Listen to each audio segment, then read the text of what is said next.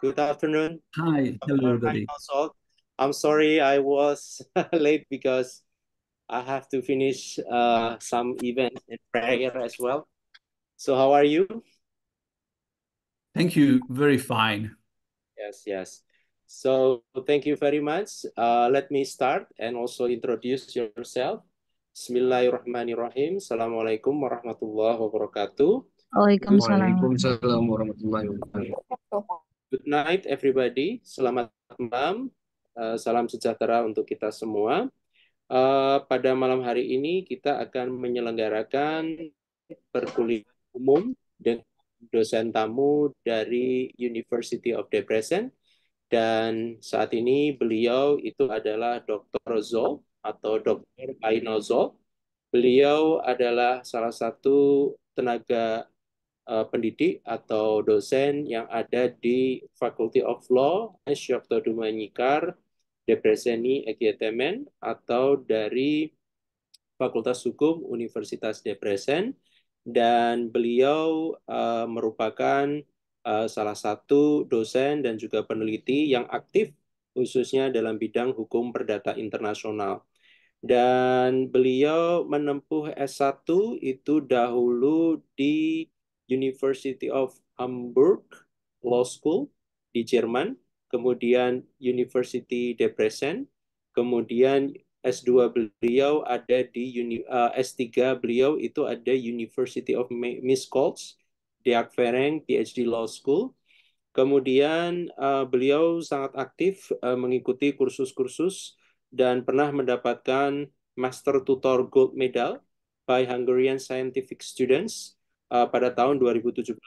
Dan Ya, sisa satu ini. Siap tuh aku nggak bisa.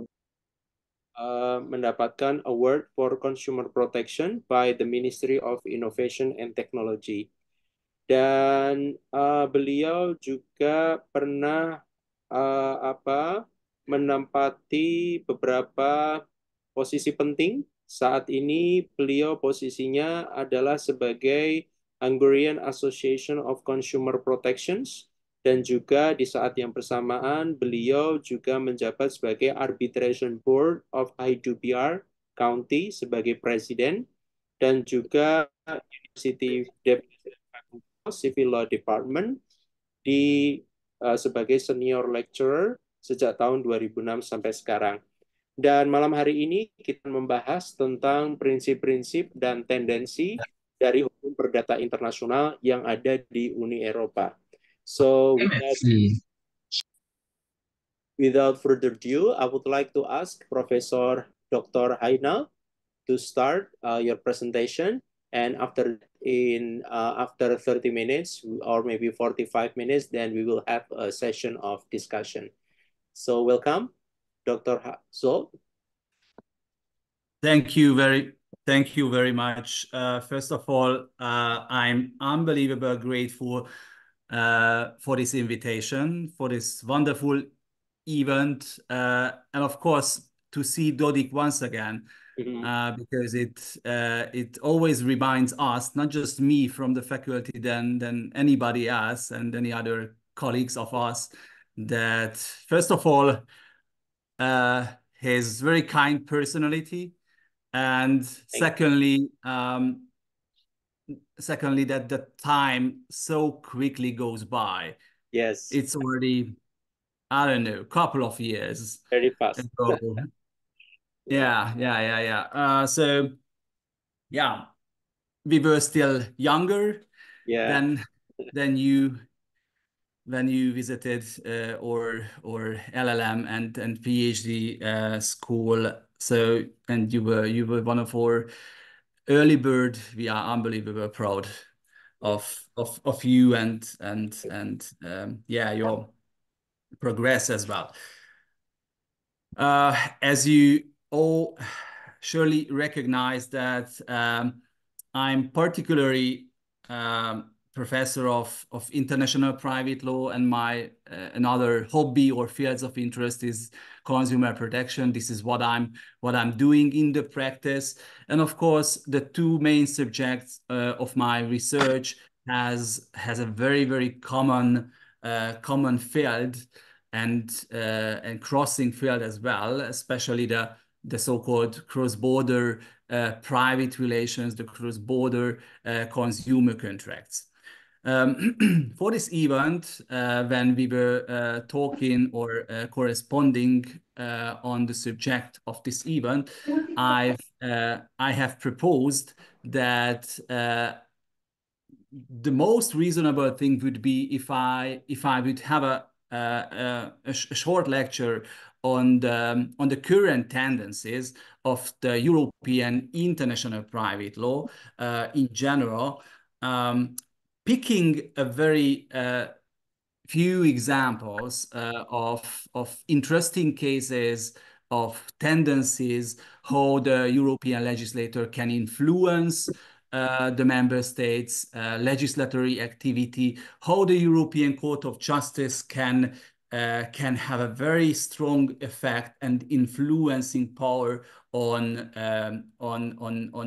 construction of the international private law of the member states and of the European Union at the same time, and the reform and progress of the international private law, the European way, how can it be compared with other, for example, the American way of the progress of the development. So having attention and my eyes on this goal, I try to plan and put together the agenda of the 2 days lecture. Hope you will enjoy it. First of all, I'm trying to give you a very short introduction and the focuses. Afterwards, I would like to talk very shortly on what do we mean under the international private law, what is the European sense of the international private law as itself. Then I also wanted to give you a very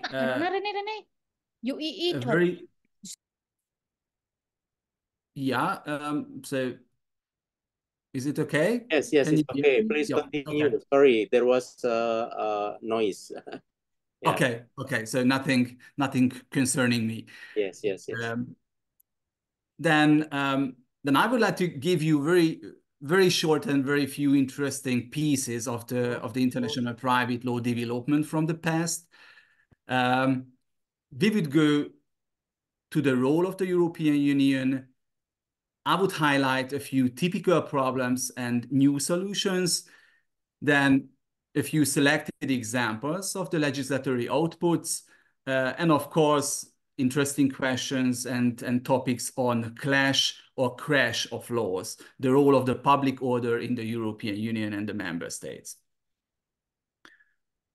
If you have any question, I don't know, so from my side, it's up to you. You can also interrupt me or send me in the chat box, or as I've heard the agenda of the 2 days lecture, we're gonna have time for having it. So let's go first of all to the introduction and the focuses. Since the time frame is only enough for making a little bit more understandable how the European Union and how the European Union's legislation regarding to the international private law works and functions, I will give you a very short introduction of how the EU, the European Union, in this regard works. Why is it important for the European Union to adopt measures regarding to the international private law? And basically, what does this kind of legislatory activity has to do with the internal market?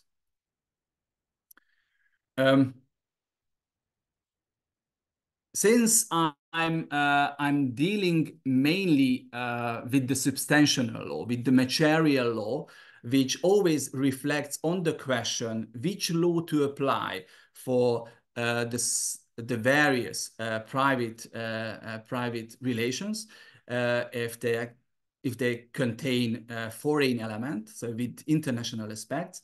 I will always focus on this, but of course my lecture in general will also concern or will be linked to the procedural side as well.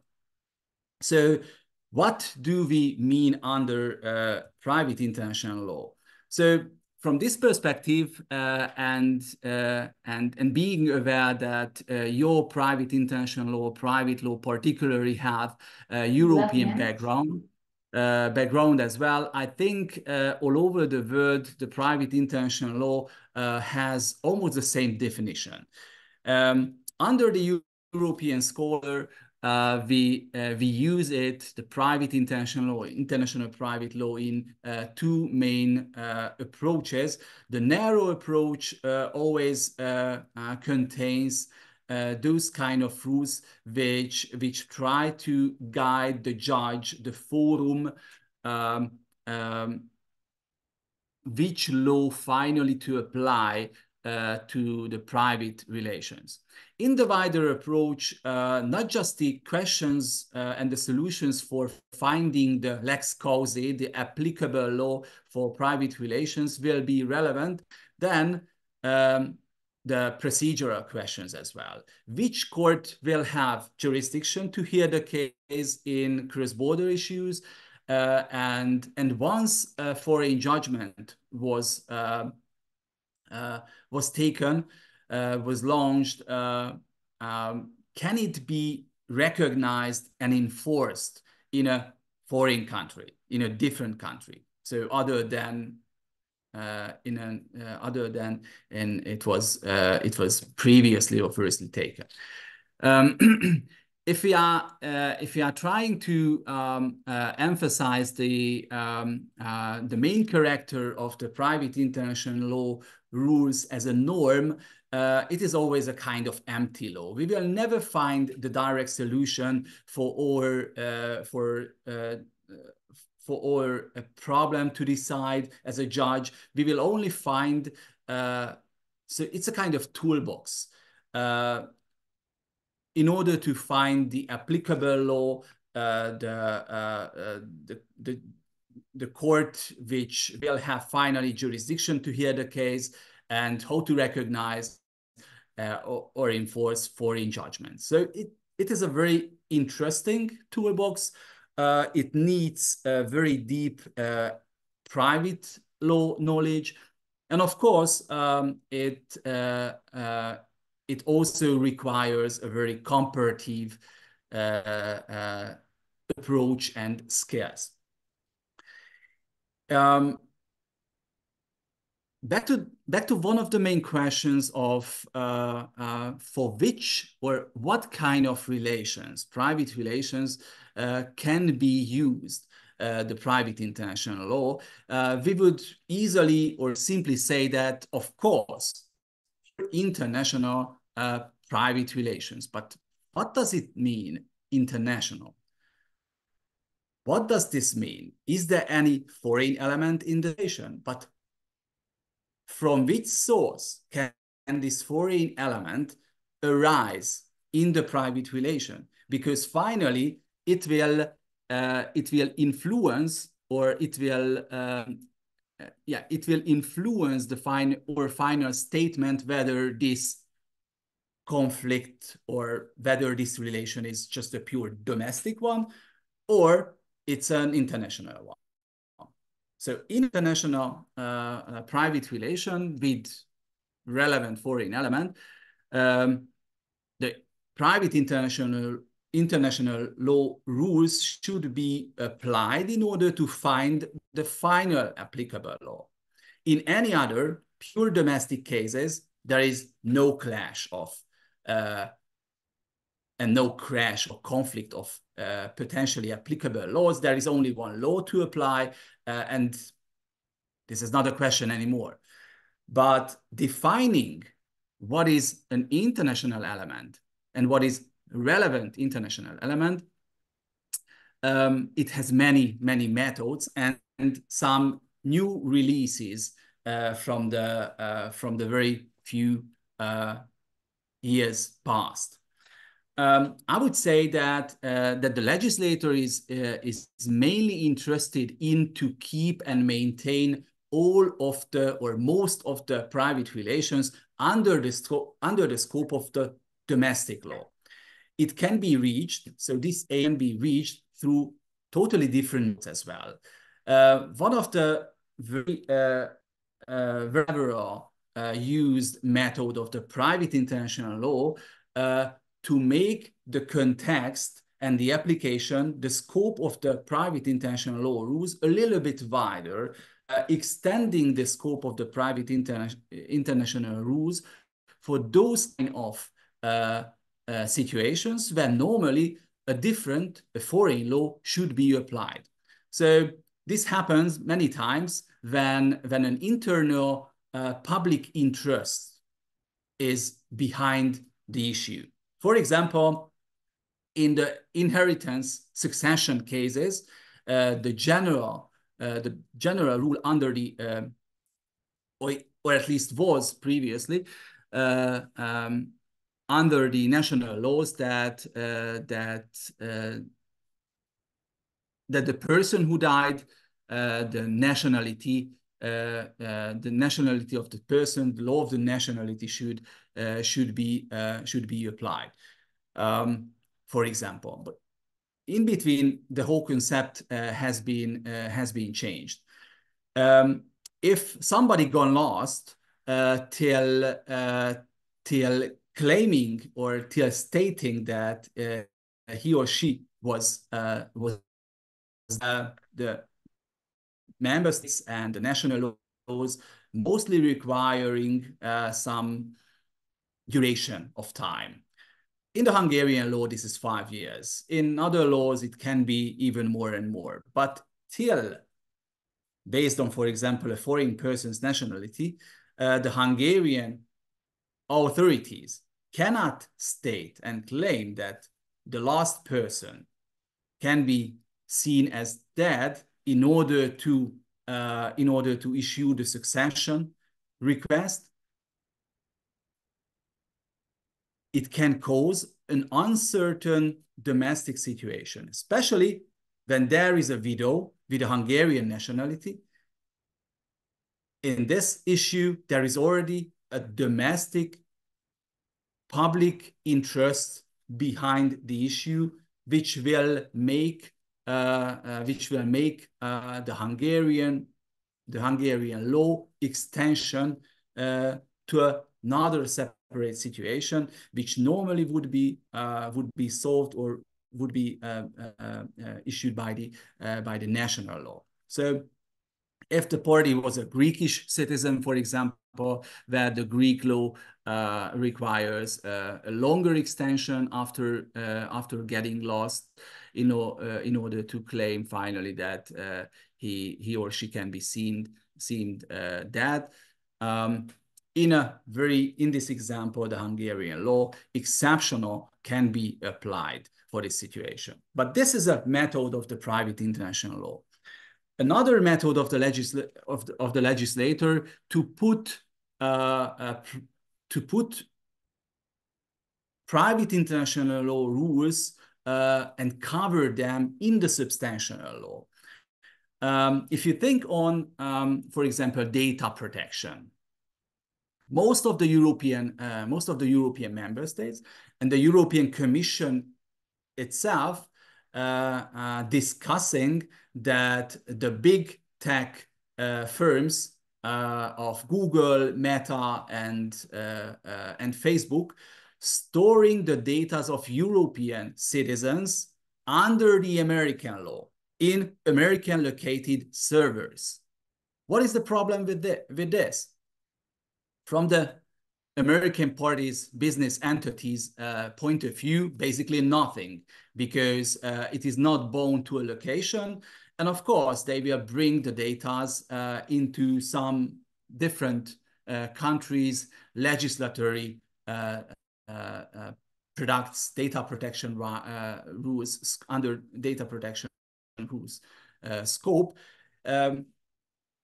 Yeah, maybe avoiding the stronger European data protection rules application. But of course, the European Union and the Commission, and of course the member states, citizens themselves have problem with this. But how to solve this basically cross-border issue? The cross-border issue was solved putting direct rules into the substantial law that, for example, the European citizens' data should be treated under the scope of the European Data Protection Act.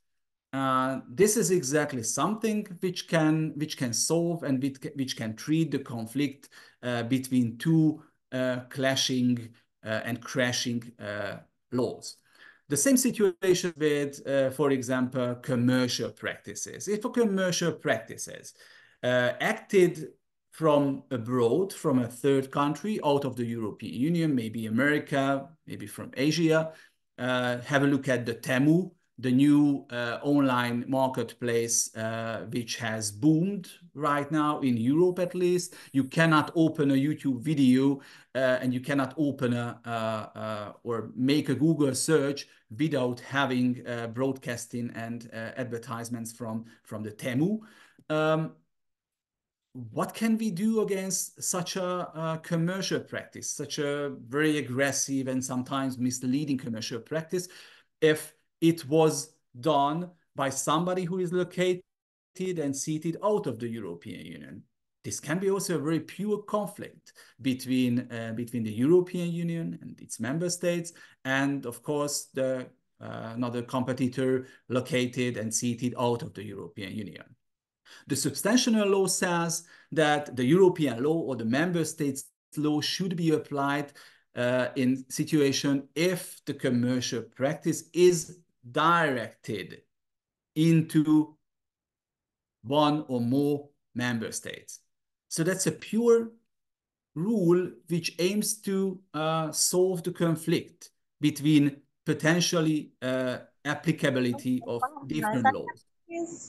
So this was put into the substantial law. And of course, it was created or recreated as a kind of domestic debate because the whole situation wasn't solved with the methods and tools of the private intentional law. But the latest release of the European Court of Justice concerning issue was that the international element of the parties' contract wasn't based on objective connections. It was on subjective connections. The subjective connection was that the parties who had basically nothing to do with foreign elements, they were coming from the same. So you can see the parties. These were from. Excuse me, doctor. Yeah. Can you go down for the PowerPoint because we cannot see it? Or maybe you can show it the PowerPoint. So the decision, you mean? So what I've seen is the PowerPoint still in number 1 slide. Yeah, can you go further? So the number 1. Which one? Yeah, the agenda or the title? No, I mean the PowerPoint is not moving. The PowerPoint is not moving. So this is moving at my side, at least. Oh, maybe you can try to stop it and then share again. Okay, I will do this. Otherwise, I can send it to you and maybe you can move it. Okay, so I will send it to you right now and I will try to, but at the same time, I will try to share it once again. And and let's see how it works.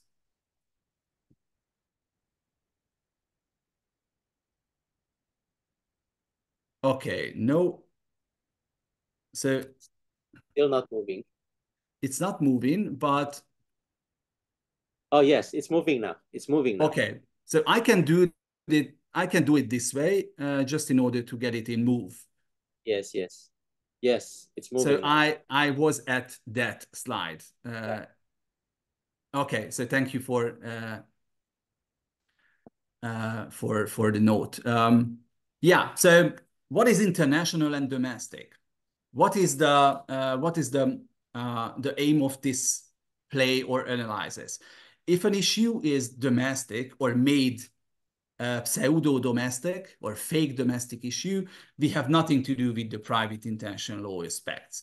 But if a private relation has relevant international content, then we have to manage, we have to solve it through the methods of the private international law.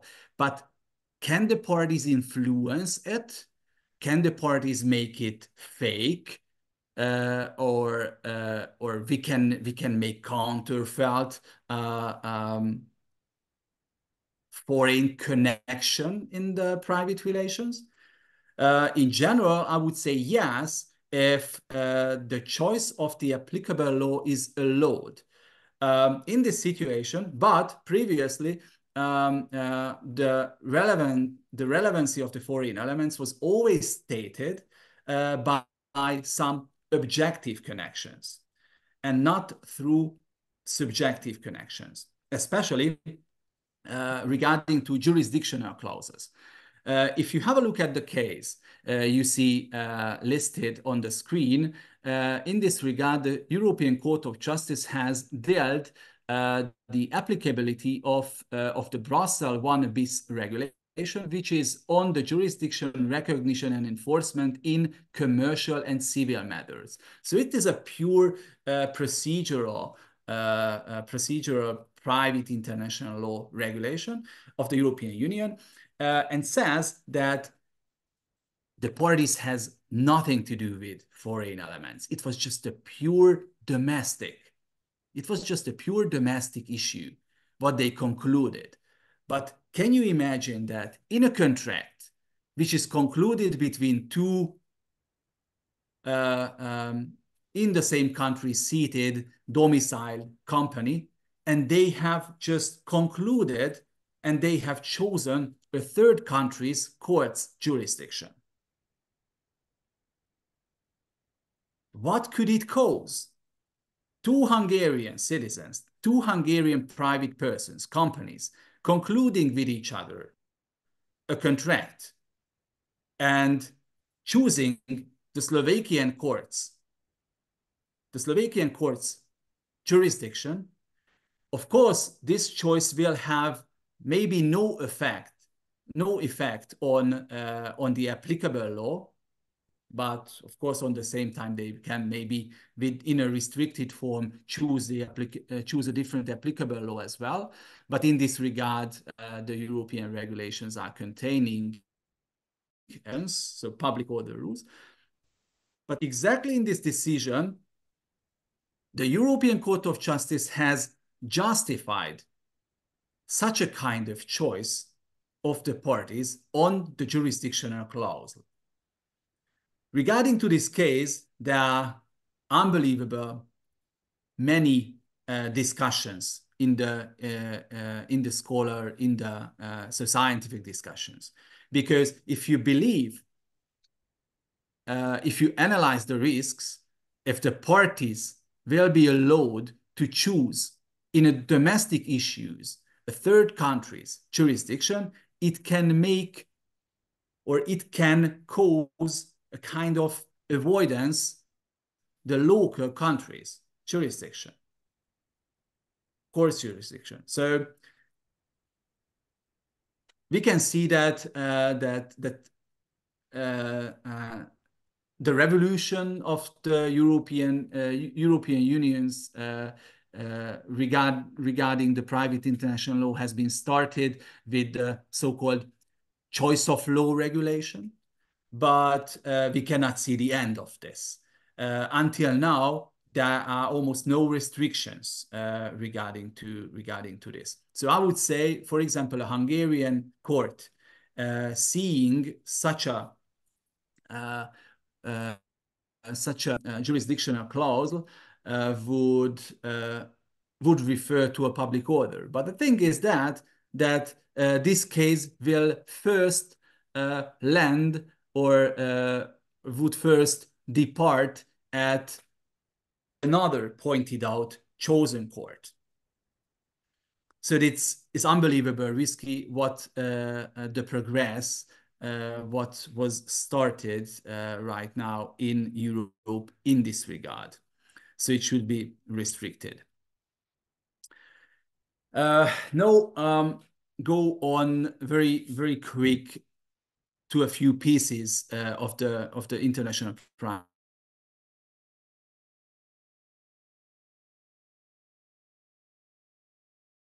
Quite funny releases and quite funny roots or footprints of the original solutions. In Hungary, there was no written law. There was more so-called customary law, or the kings had the empowerment, the power to rule through decrees. This exactly had happened in the time of the Middle Age, before 1492. Matthias King, one of our biggest king of the Hungarian history, has adopted a decree against Polish traders. You can imagine that the Polish traders, when they crossed the Hungarian kingdom and they forgot to pay the bill, for example, with the against the to the contractual party, no one could do anything. But next time, when another Polish trader has come to Hungary, the king had the right to occupy another Polish trader's property, items, whatever, assets, just in order to make to serve justice and to fulfill the previous injured party's interests. So it was quite a funny solution, because this decree had basically nothing to do with the contractual relations. It had basically nothing to do with anything what we've any ideas what we know about law right now and functioning of the private law. Another very easy solution was making the foreign people as they would be so-called pseudo-nationals. So this was the solution, the trick, how the king and the leaders afterwards try to treat the foreign element. They just thought that everybody who can speak English, who can speak Hungarian out of the Hungarian kingdom's border, can be seen as Hungarians. So that's all. Till the 20th century, we had no written code on international private law. The Code Civil of Napoleon had also only a very few sentences, but not a single unique codified version of the private international law has or had existed or were existed in the European Union among the member states. The first draft which was made in this regard was a Hungarian draft between the two world wars. It wasn't adopted finally, it wasn't accepted by the parliament.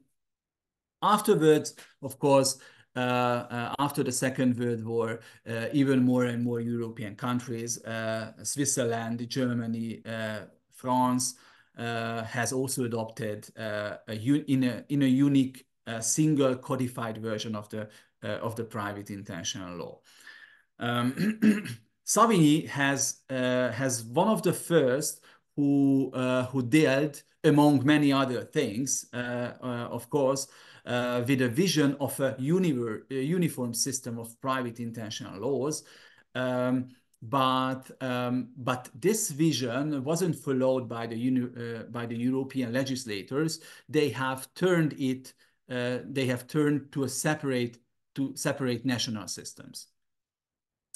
No matter that the Hague Conference on the International Private Law, which is an intergovernmental, non-governmental international organization aimed the unification of the private international law rules, has worked out many model agreements, many international agreements on different things, maintenance, for example, the relation between family members and children, kidnapping of the children, traffic accidents. So many situation-oriented and situation-based questions were carried out by the Hague Conference on International Private Law, which required the tools of the private international law. And the Hague Conference in many situations has worked together with the European Union. For example, regarding to the maintenance regulation of the European Union, it was adopted by the Hague Conference, and the regulation refers on the protocol of it. The US-American development of the private international law was more oriented or influenced by the choice of the law revolution, and until the European way was a so-called fragmented, situation-oriented regulation, which always wanted to localize each situation the most favorable connecting linking factors.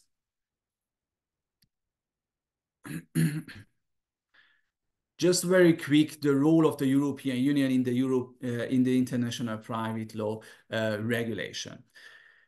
As you know, the European Union is let's say, kind of get-together party of the European member states, just in order to make some geopolitical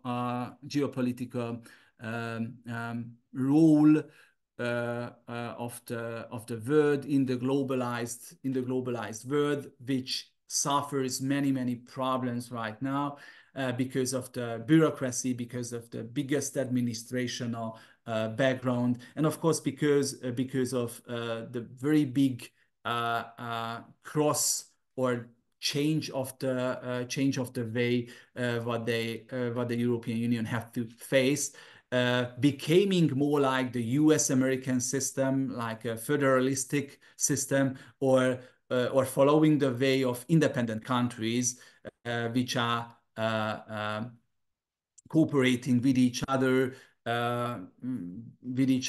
giving up some part of their sovereignty in order to reach separate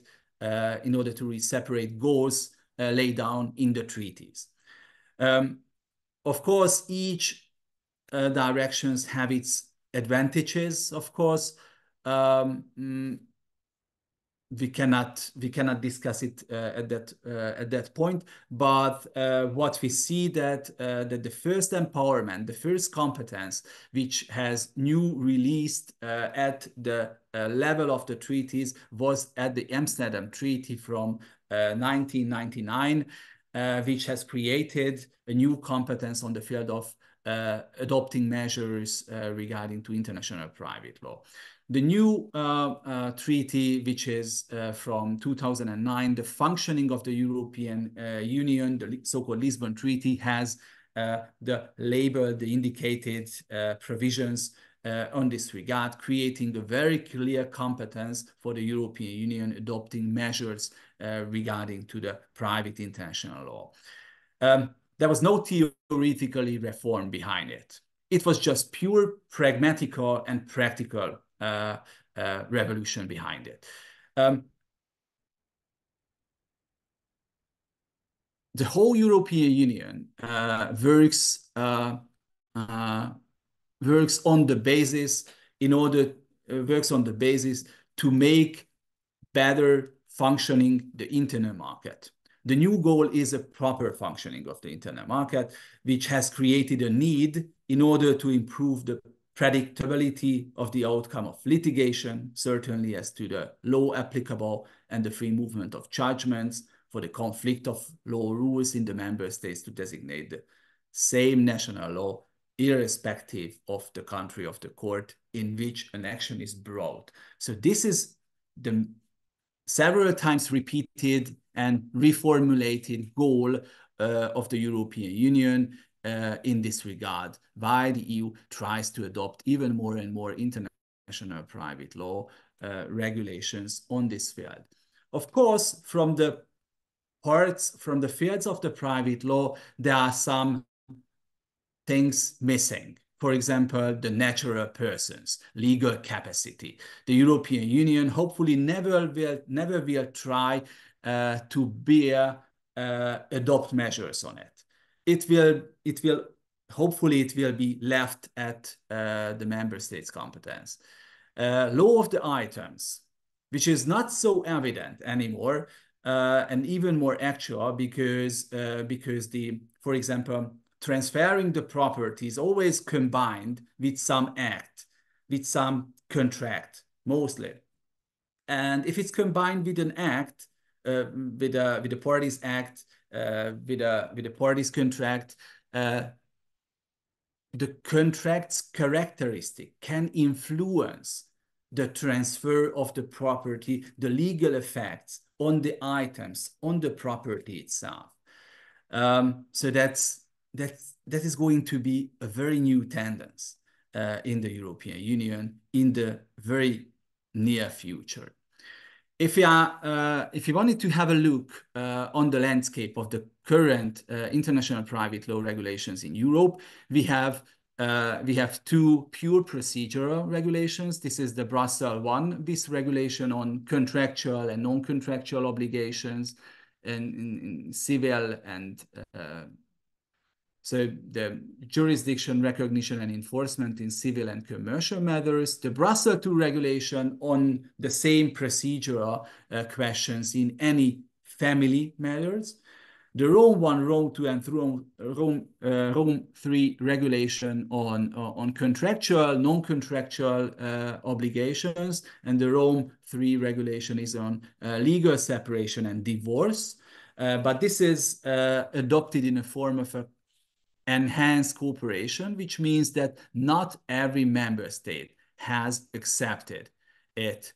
So it is most of the member states has accepted, but not in all of member states, not in every member state is this regulation applicable. We have a regulation on succession and wills with a full coverage, not just the applicable law, then the recognition, enforcement, and jurisdiction of judgments, documentation, and so on, and another enhanced cooperation on matrimonial property and the property consequences of registered partnership.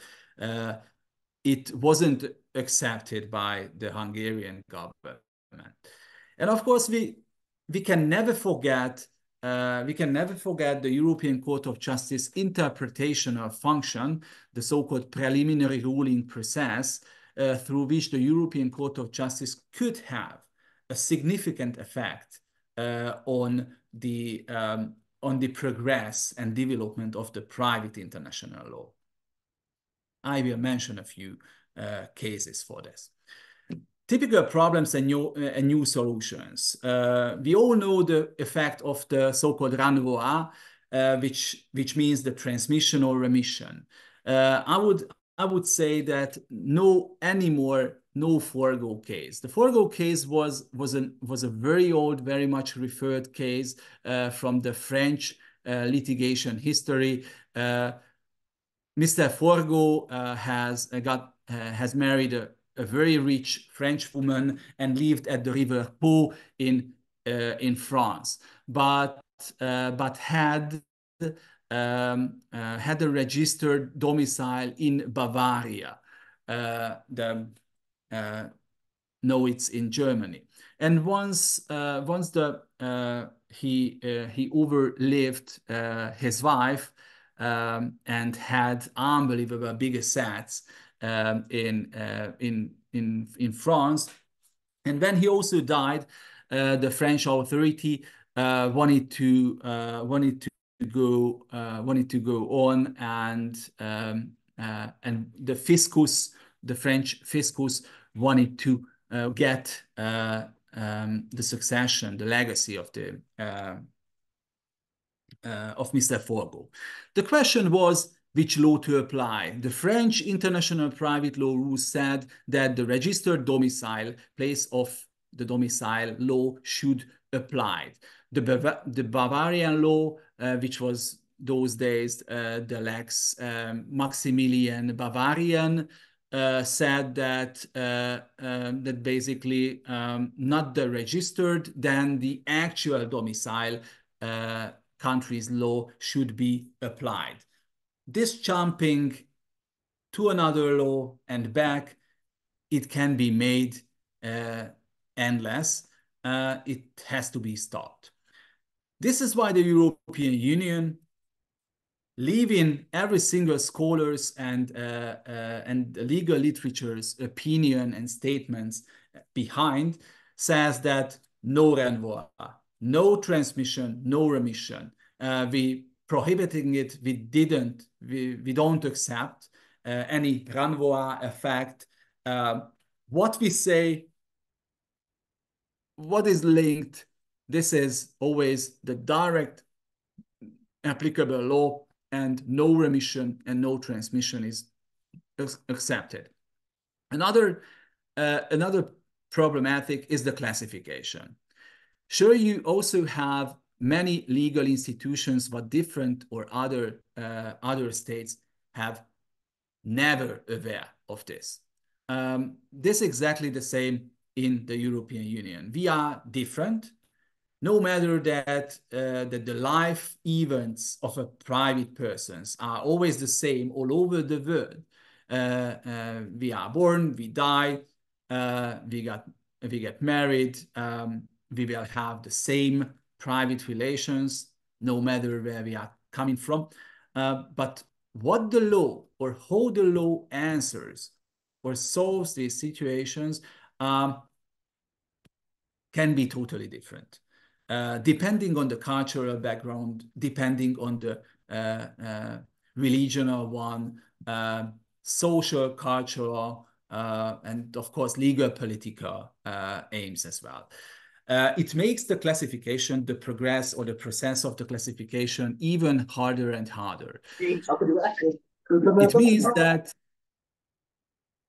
It means that the European Union tries to create autonomous interpretation and own definition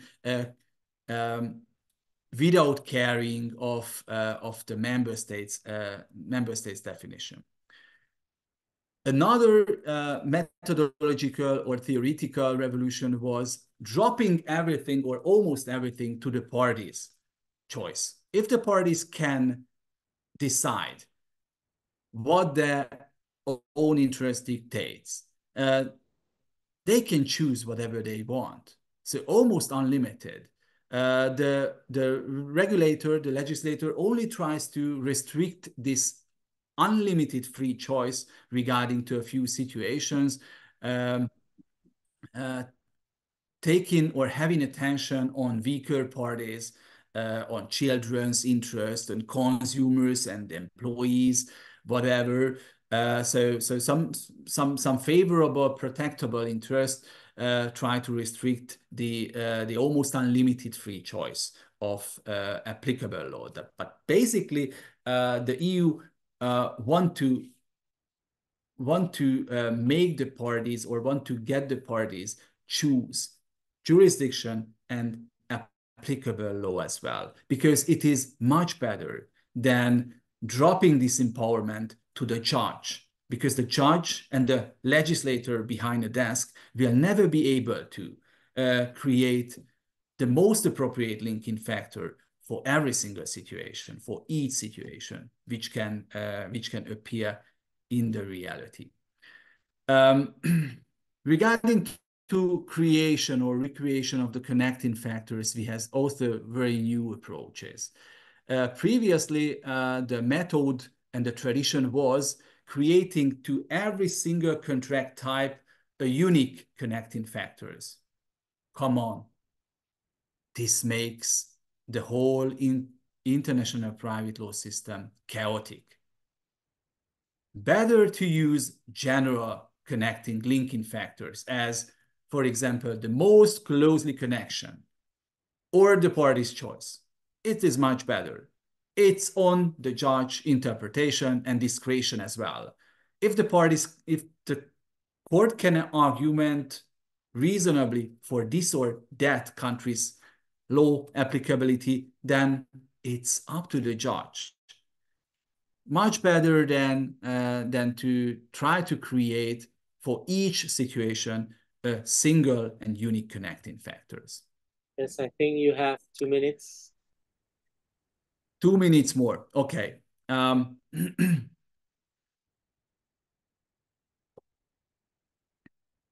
The selected examples of the legislatory outputs and case law in this regard, I would mention that if, for example, a Portuguese citizen married a Hungarian wife with a newborn baby at the Hungarian clinic, want to give the baby a Portuguese name, like Cristiano Ronaldo, for example, previously the Hungarian authority easily refused to accept this name because it has nothing to do with the Hungarian rules. No matter that that the European Union had no competence on ruling the private person's legal capacity and those kind of connecting questions, the European Court of Justice, based on the so-called non-discrimination clause and the free movement of persons in the internal market, has created new legal basis for treating and handling these situations. So if the right to a name is based on any of the parties' nationality, then it is a law that should be accepted and registered as well in a different country. Go on very quick to the public order rule in the EU and member states. The biggest clash between laws always arises from European countries' law, member states' law, and a different Oriental countries' law, Islamic law, mainly Chinese and Indian law. In this situation, how, for example, a very typical national law public order function can work. First of all, we have to state that the public order is not a general rule for discriminating between countries' law. It cannot be a tool for discrimination. If the private international law says that this or that foreign law should be applied, referring on the public order, the court won't be able to abolish or deny the application, the fully application of the foreign law. It can only cause a kind of correction. And what also can be seen or should be seen that not just the pure content of the foreign law will cause the correction. What should be examined is the result.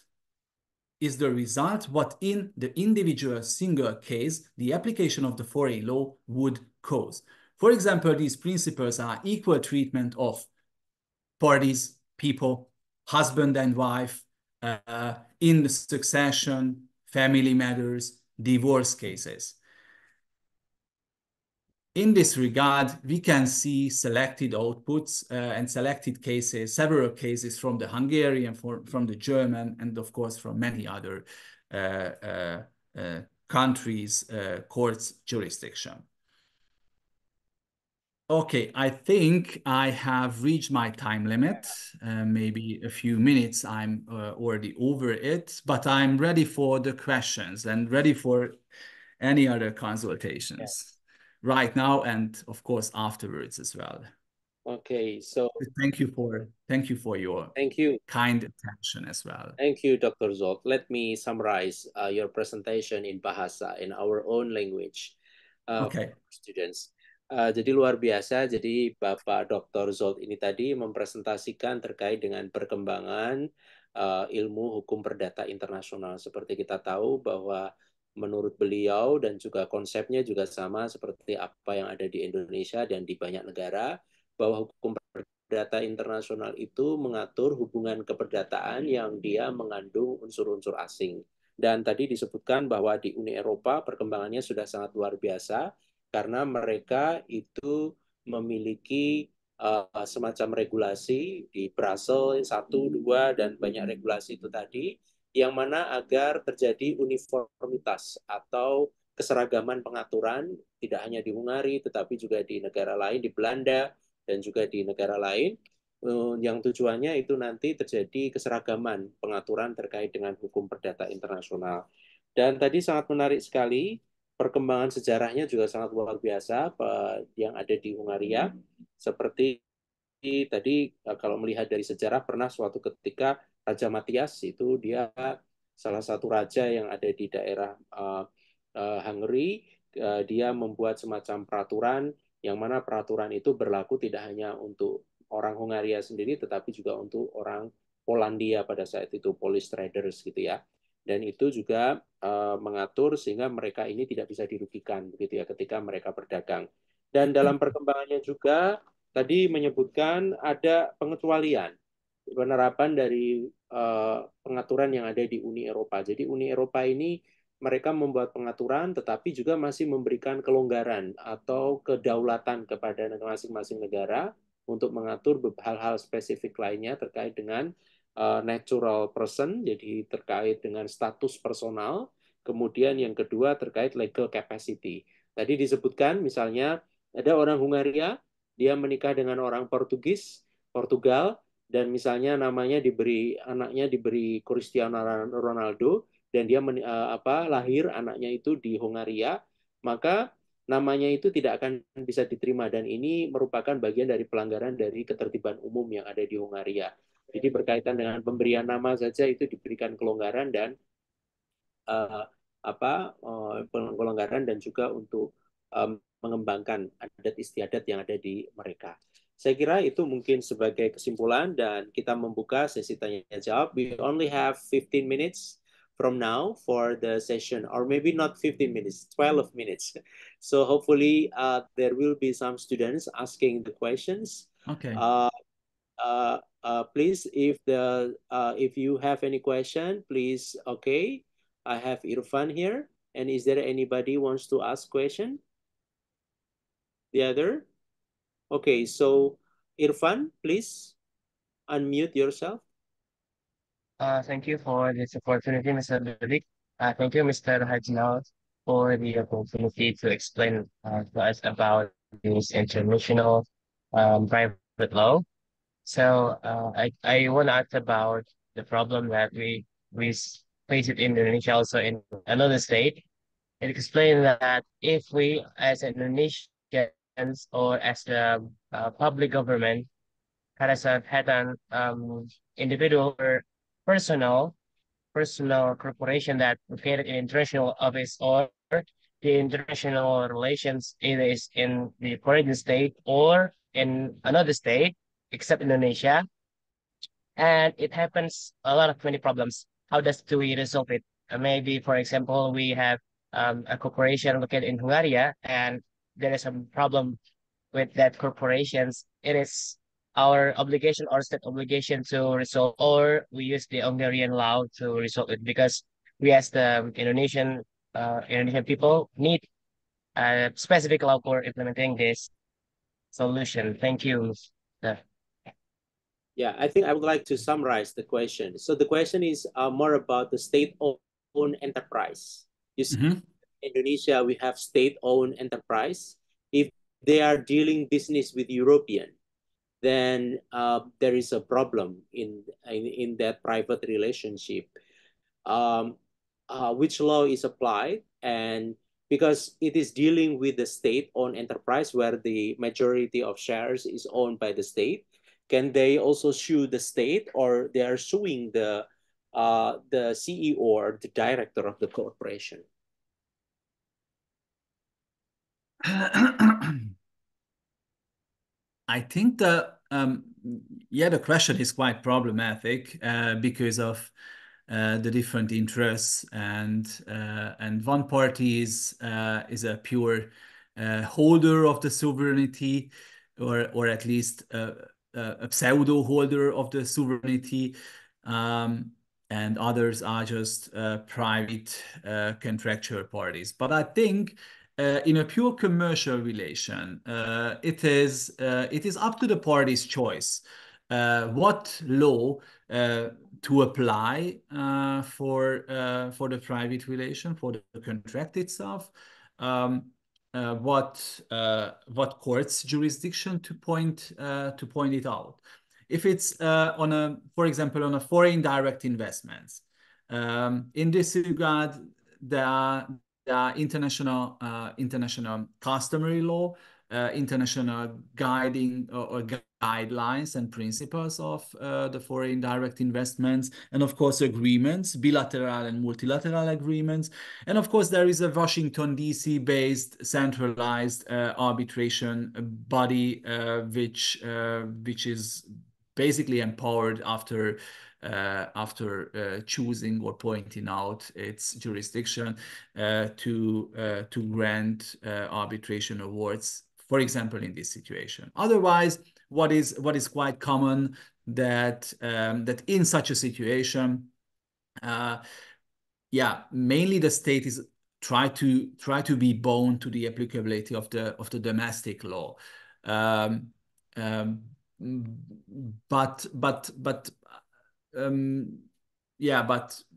from the Hungarian government's perspective as well, they would point out some universal law.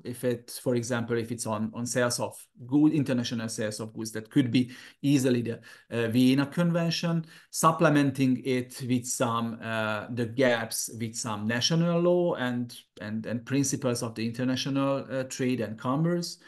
For example, the UNIDROIT principles, but which is very, very well and very much common nowadays to write such a contract, which is fully based on the party's will, which will be justified by the party's signature, and which will behave like an act, so detailed and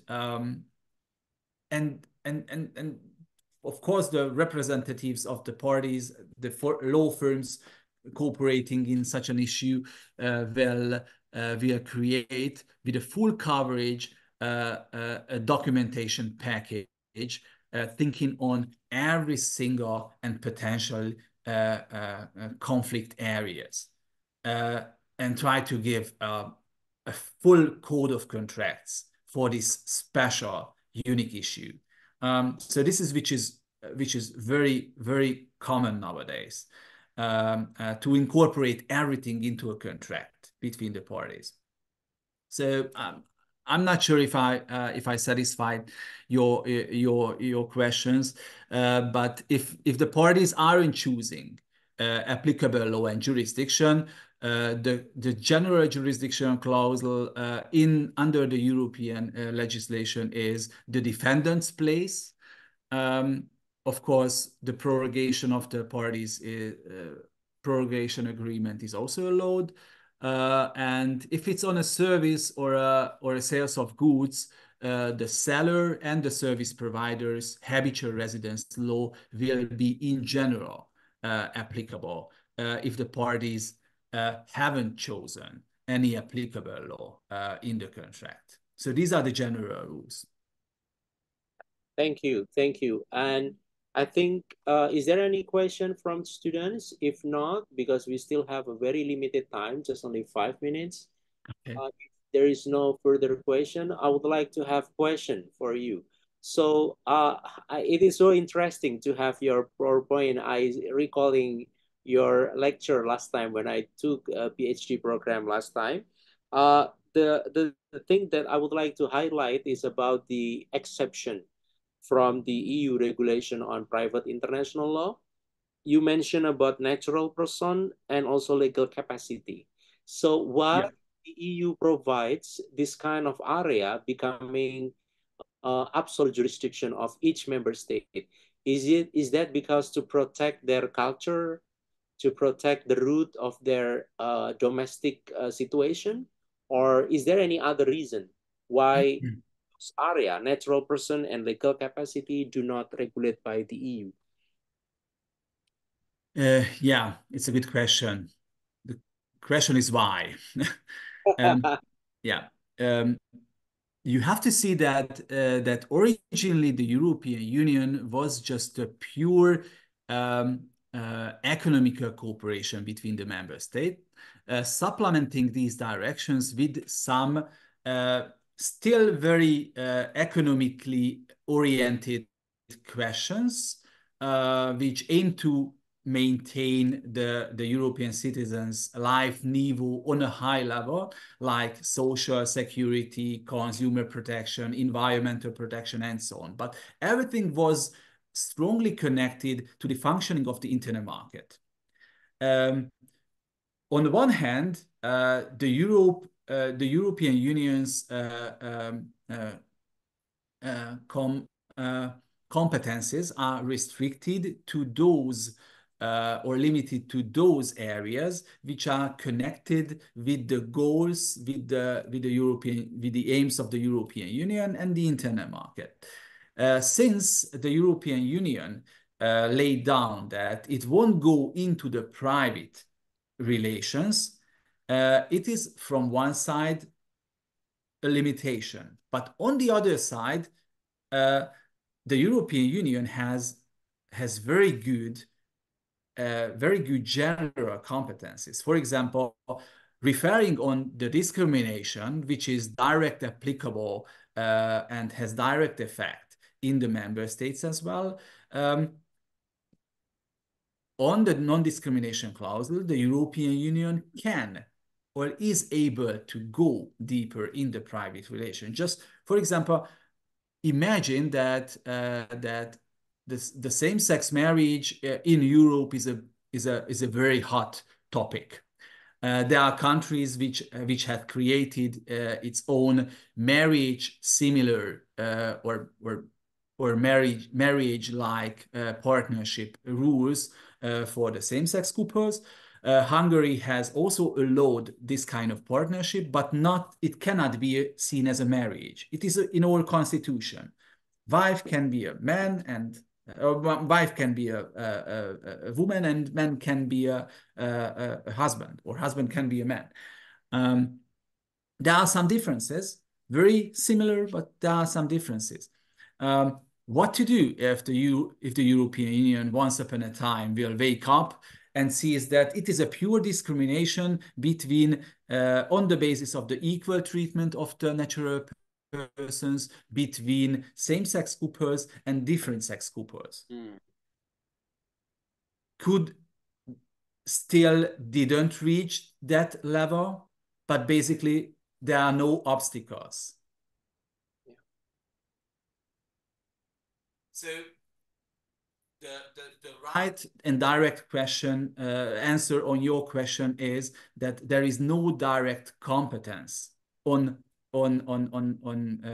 ruling the natural persons legal capacity, for example. It is still purely belonging to the member states sovereignty and competence. Okay, so direct competence concept. Okay, yeah. So thank you very much, Dr. Zsolt. It was very fruitful and full understandable for the presentation. Hopefully you can also share the PPT so that. Yeah, sure. I can send it to you right now, and you can share it with those. who Yeah. are interesting Yeah, thank you in the very much topic. again. And because we have very limited time right now, because it is Okay. night here, you have afternoon there, and here night. Okay. So this is the time for us to sleep as well as Okay. for. Okay. So So thank thank you you for very the much. opportunity. Thank you very much for the presentation, and also uh, uh, uh, uh, for uh, for the very wonderful materials and substance on private international law.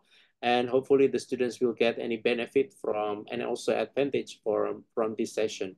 And thank you again, Kusunyum Sepan. And please let's close our meeting today by reciting Okay. Alhamdulillahirrahmanirrahim.